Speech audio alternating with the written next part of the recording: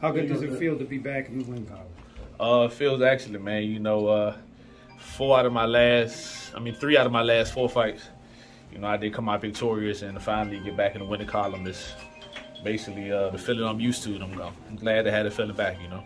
It was your second fight after a much-needed layoff to rejuvenate your mind, your spirit, your body.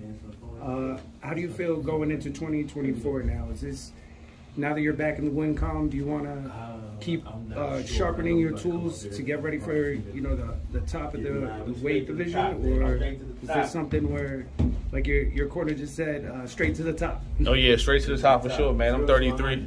You know, I've been there before. I know what it takes, and I just opened a gym recently back at home, so I'm in the gym 24/7, man. And I think that's what the problem was with me traveling and having to train out in Houston and other places. I couldn't have access to the gym and my coaches. And now that I'm back with my man Andre Robin, full pledge at home, I think that's all I needed. This fight was at what, like 63, something like that? Yeah, 65, yeah.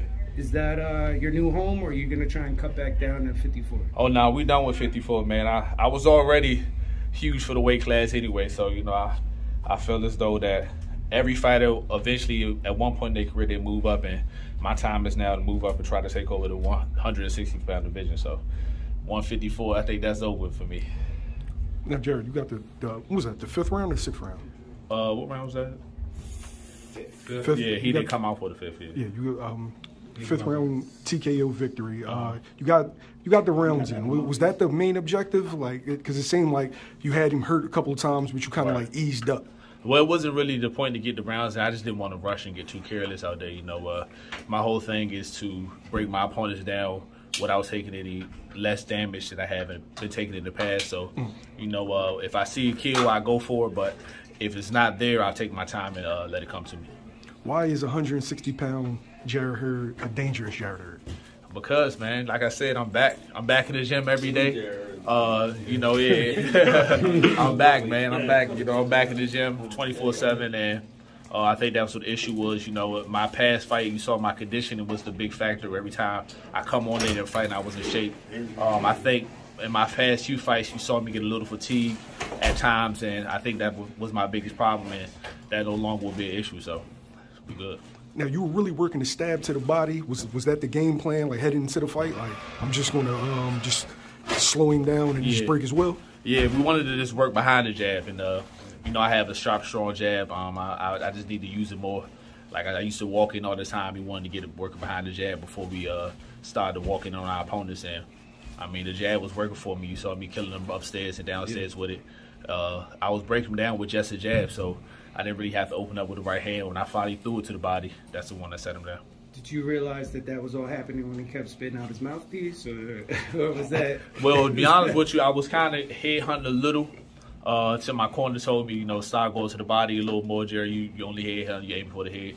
So I started going to the body, and I saw him backing up and retreat a little more, and then I said, man, let me really put some shots in there, and that's when I threw the right hand. Now, you know I got to ask you, at 160, right, you're still one of the biggest names. Is there a fight that you're looking at? Like, I've always wanted this guy, but I never got him. All them motherfuckers. All of them. All of them. All of them. Like I said, man, it's time. This is my time. You know, I could say any name, but you know who got the titles: Jermall Charlo, Carlos Adames, however you say it, and Jennebeck. He over there on top race. I don't know how easy that'll be made. So let me get the other two. I'm here. I'm ready right now. I always wanted to see that more. I'm here right now, man. You know, Big Charlo just came back. He had a good performance off a 2-year layoff. And if you want another fight before he go for any of the top guys, I'm here, man. Tell him what's up. Erislandy Lara and Danny Garcia is supposed to be fighting for the WBA. Oh yeah, Is that a fight that you would like to get the winner? Hey, look, y'all love to see that Hurd Lara too. Swift on Swift. Yeah, Swift on Swift. You know what I'm saying? Don't matter. You know, I already beat Erislandy Lara. We can do a rematch, Hurd versus Lara too. And if Danny Garcia is successful, like I said, any of the champions, I'm ready. What do